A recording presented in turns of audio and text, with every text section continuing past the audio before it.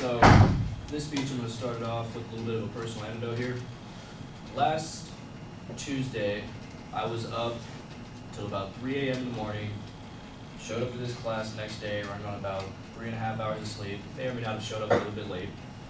And that is because I decided to save a 2,500 word essay until just about the last night where I had about 2,200 words to write. So, was it worth it? In my mind, not at the time when I was writing it, it seemed like it sucked. But when I look back at all that I did, because I didn't do it beforehand, in a way, yeah, it was kind of worth it. So that is why I believe that sometimes that we should never do today what you can put off until next week, especially for social and motivational reasons. Now you guys may be wondering, how can somebody be motivated who puts off a very large paper to the last second? Well, for me at least, I get very motivated the closer I get to a due date. You know, you start a paper or an essay or a exam that's 51 line at about 10 o'clock, it's due at 11:59. Say you have like big exam or big paper, 3 hours to do it. You're gonna be very motivated. You're gonna want to get that done on time because you just put off the last minute and have 2 hours on it. So definitely a very big motivational factor.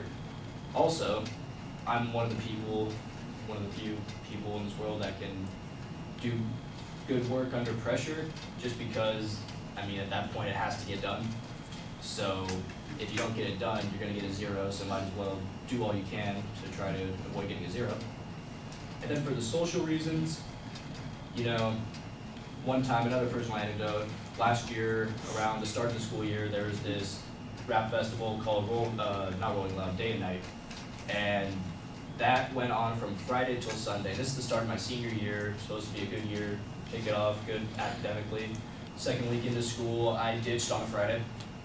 And I went from Friday through Sunday, and I also had it's called an AP1 sheet. It's like a kind of sort of book review, going through all the main points of a book for an advanced placement class.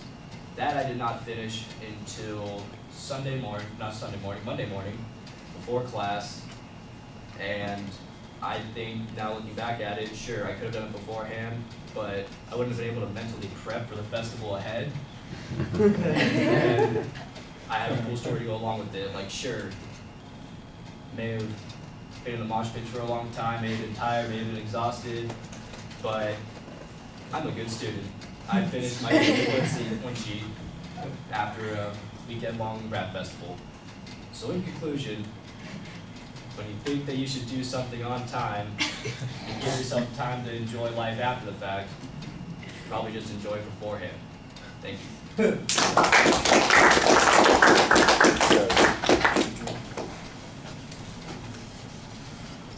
No, you keep that. Okay.